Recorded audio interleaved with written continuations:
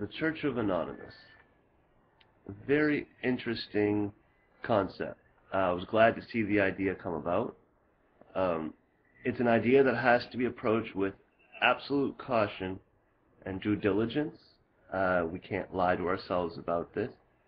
It's a warranted idea. There's nothing wrong with preparing this, because what Anonymous is going to go through, if it hasn't already started, is it's going to begin to trend. And trending is when everybody gets in on it. And we wouldn't think of that to being really important until you realize exactly what they're fighting and how they presented the battle, what tools they've used to fight the battle. So they've done everything they could to protect it. The establishment has side-railed them in a great many of ways. Any kind of research will demonstrate how they've been, kiboshed, and how their name has been slandered, and how their efforts have been ignored by a great many of people in the early days. But now in today's day, it's becoming popular. It's becoming trendful to know what Anonymous is and why they're doing it. It's worth knowing.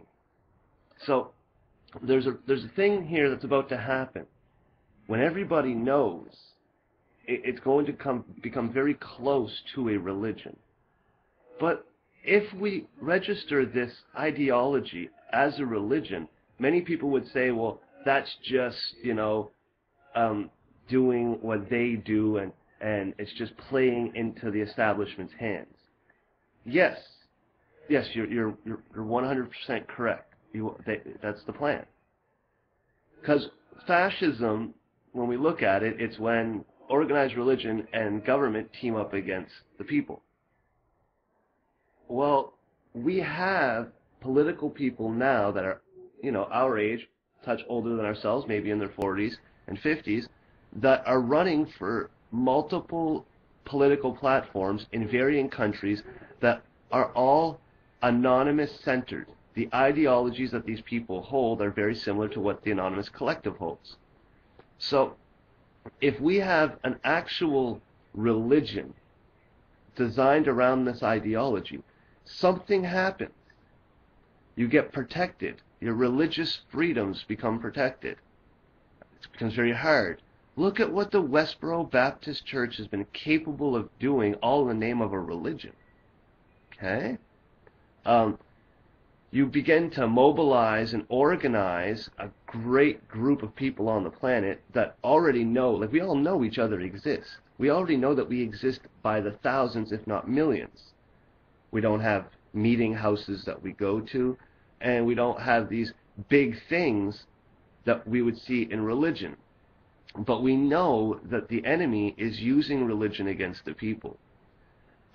You're seeing it more and more in the Anonymous Collective, just God-fearing men and women. People who have a genuine belief in a higher power, not the Christian God, not the Muslim God or the Jewish God, but the power and energies that men once called God is very well active, and people are noticing it, and they're feeling it, and they realize there's nobody in the world really showing them what to do with these emotions and what to do with these extra bursts of energy, and they're quite literally lost, and nobody gives a shit. Well, the thing is that there's more of us than there is of them. So any kind of attempt to mobilize and organize this grouping of varying people in different parts of the world to the establishment is a very bad idea.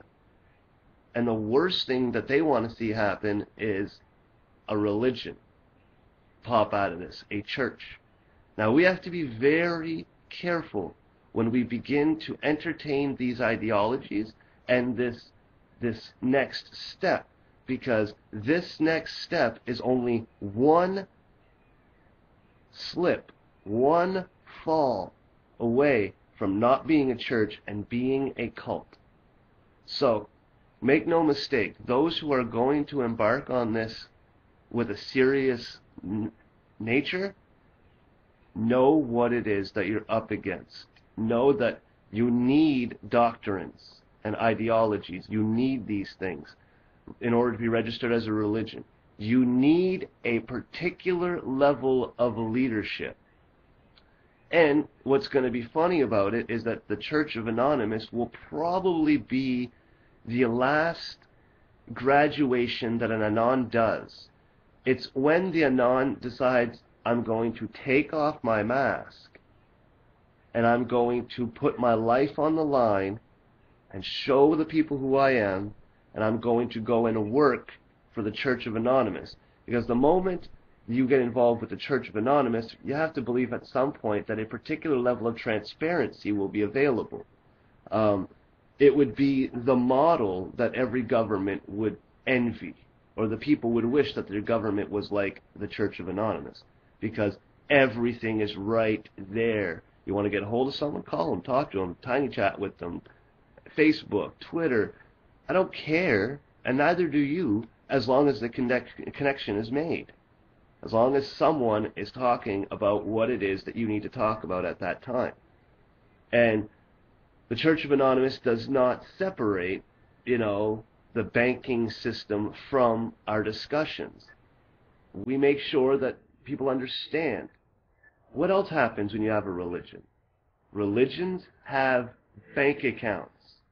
Religions are also non-profit organizations. Well, when the hacks are happening and these donations have to go to non-profit organizations, and it's got to be done a certain way, let's create one. That's what they would do. The enemy would have done it. The enemy's already done it. They need a place to put the money.